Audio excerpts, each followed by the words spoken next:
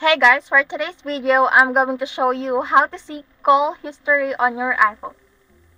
On the iPhone, there are records of your call history, but they're fairly limited, and I'll show you how to find them. So let's just open up the phone app here.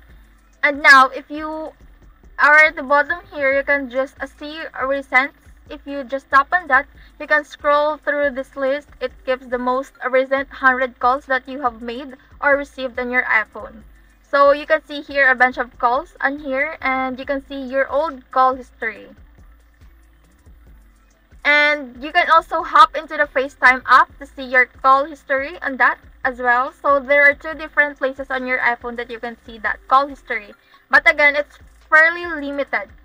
But basically that doesn't even go back to a full month. Now, if I wanted to see a longer call history, you could always find that just by opening a web browser. And you can just type in AT&T call history, whatever carrier you have, T-Mobile, Sprint, Verizon, whatever, just type in the call history.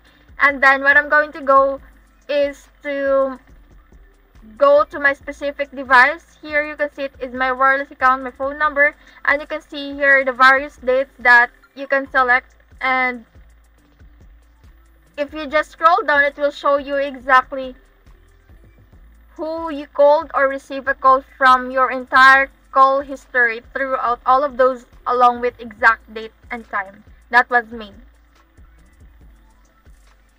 So that's it guys, hope this helps and see you in the next one.